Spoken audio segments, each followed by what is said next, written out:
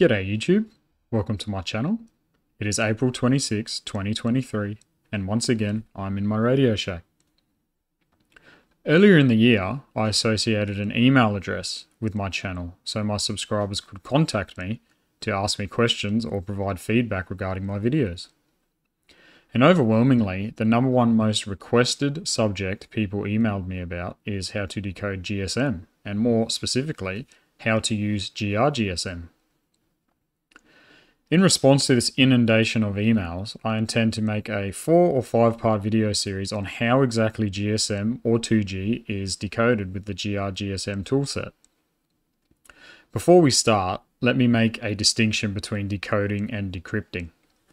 There's plenty of unencrypted data that can be decoded on GSM control channels, and gr-gsm can show us this data with the aid of Wireshark. Generally, voice calls, SMS messages, and GPRS data are sent over encrypted traffic channels. We can't decrypt this data without knowing the encryption key, or KC value as it is known in GSM engineering speak. Some mobile phones such as early Apple iPhones, Samsung Galaxies, and Blackberries have an engineering screen which can be accessed and displays the current encryption key the mobile phone is using to secure the private data.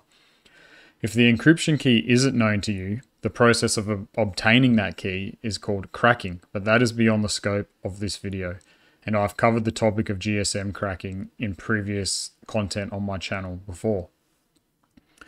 So this tutorial series I intend to make will only be a very basic guide on how to use gr-gsm and decode GSM data downlinked from base transceiver stations, or the more common name we know them by, cell towers.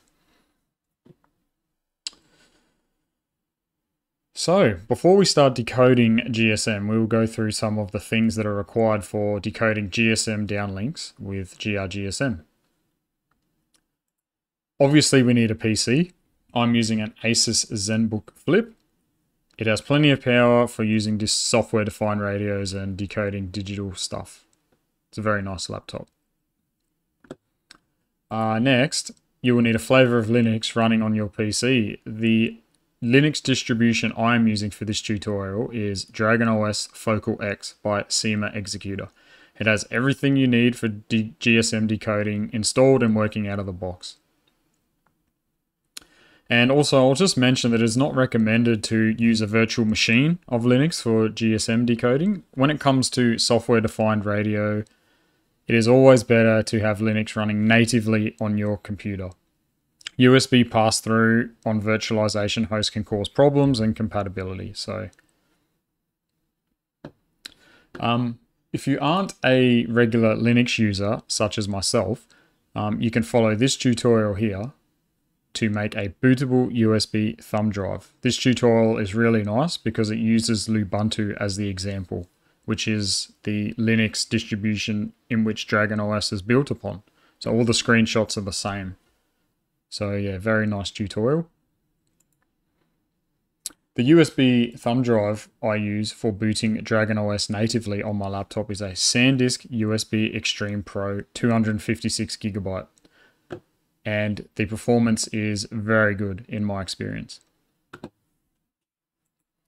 Next, we'll need a software-defined radio to receive the GSM signals with. I'm using a Newellec Smart T XTR SDR, which is here. It's essentially just an RTL SDR with an Elonix E4000 tuner, which extends the maximum frequency range from 1.7 GHz up to about 2.3 GHz, which means I can receive GSM cells operating in the 1800 MHz band. If you're using a RTL SDR, these things only go to 1.7 GHz, which means you can only receive 900 MHz and 850 MHz band GSM signals. So software-wise now we'll need a few things. Specifically GNU Radio, and then finally gr-gsm.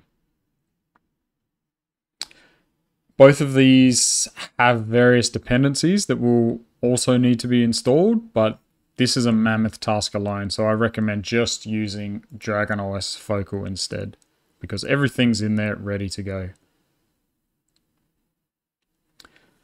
And lastly, we will just need to know some basic usage of Linux, such as opening a terminal, running commands with arguments, and changing directories via the command line.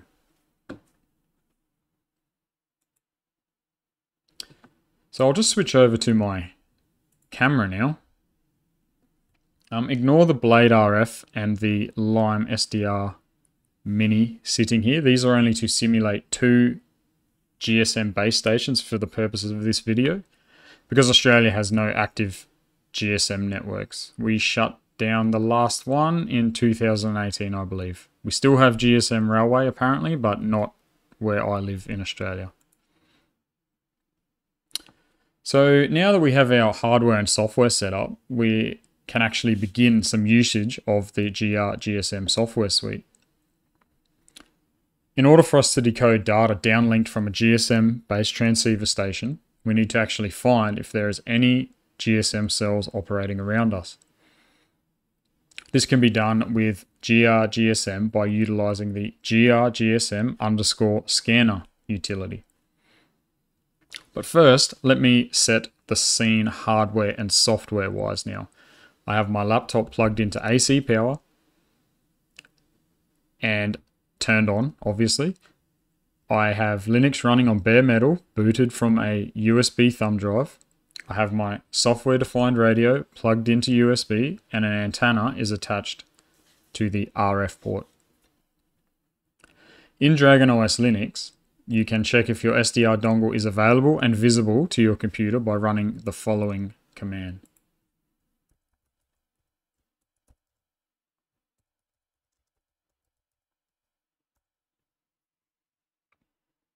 And we can see that my Elonix E4000 tuner has been found. And also the Lime SDR Mini, which is running one of the GSM base station.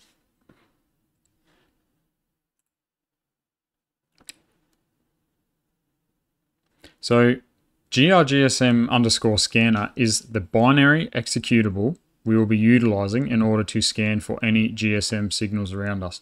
There are 2 ways to run this application, which are dependent on how you compiled and installed gr-gsm. If you are running Dragon OS Focal X, ignore this part of the tutorial, because we can run gr-gsm scanner from the command line in the terminal like this.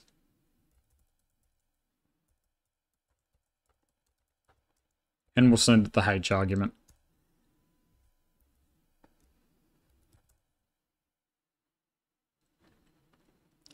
So that's the first way to run gr-gsm scanner. So if you haven't installed gr-gsm but you have compiled it, most probably you compiled it inside your home directory.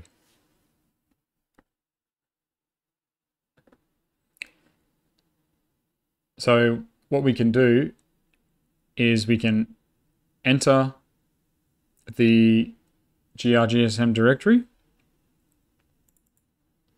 go into the apps folder, and we can see that the gr-gsm scanner binary is here. So if you haven't installed gr-gsm, you've only compiled it inside your home directory, we can run gr-gsm scanner like so. We have to change directory, cd,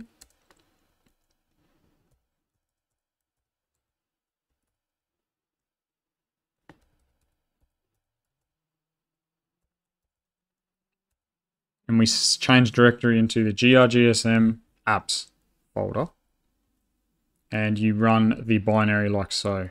Put a ./gr-gsm_scanner and send it the H argument.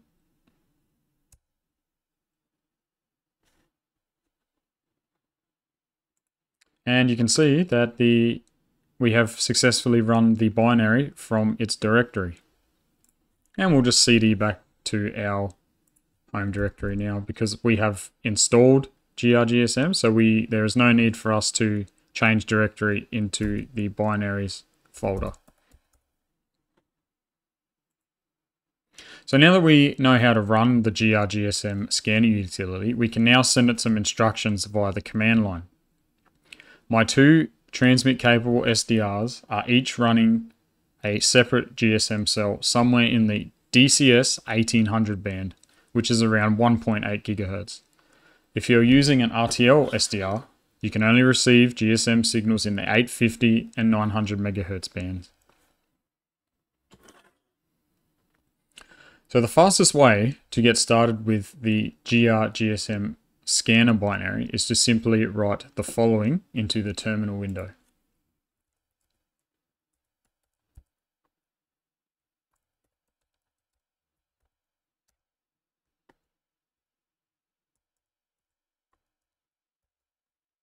So we have typed the name of the binary.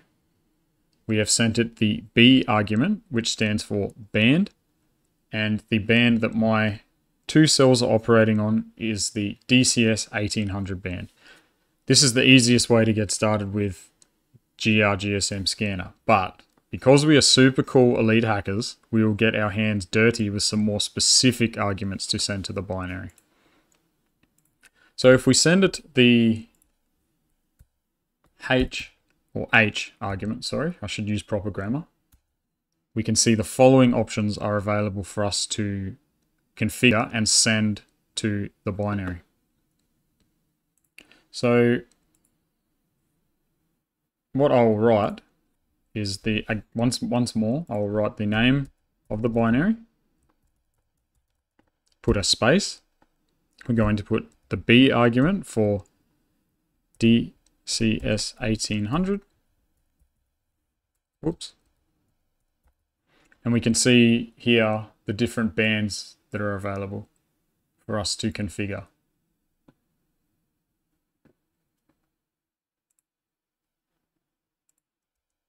So the next argument we will send is the sample rate.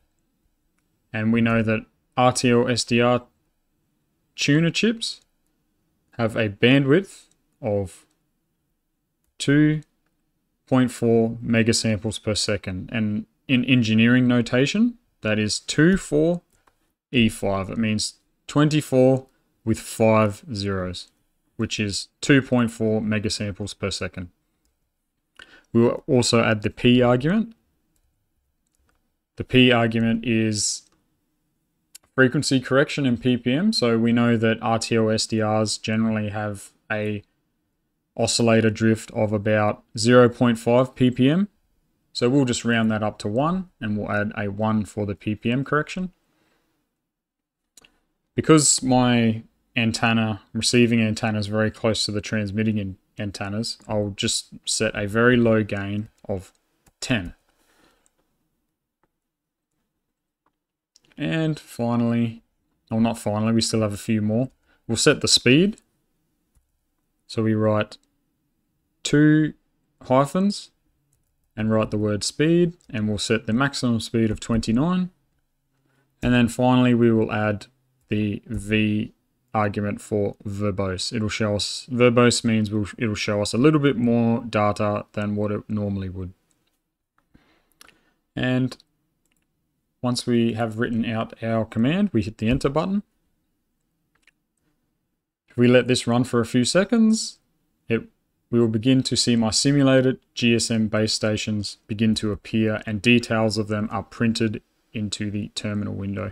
I can hit Control-C now to quit gr-gsm scanner, because I know for a fact there are no more GSM cells around me, because I'm in Australia and we do not have any active GSM networks anymore. So the most relevant information we obtained from gr-gsm scanner is the frequencies. So we have one of the cells operating on 1806.8 megahertz, and the second cell is operating on 1805.2 megahertz.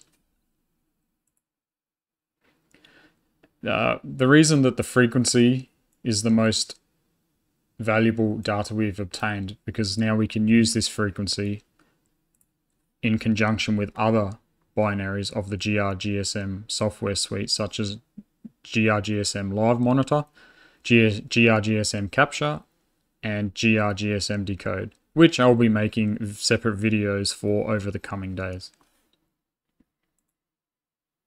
So that's about all I have for the usage of gr-gsm scanner. That is by far the most easy way to find out if you actually have receivable GSM base stations transmitting around you.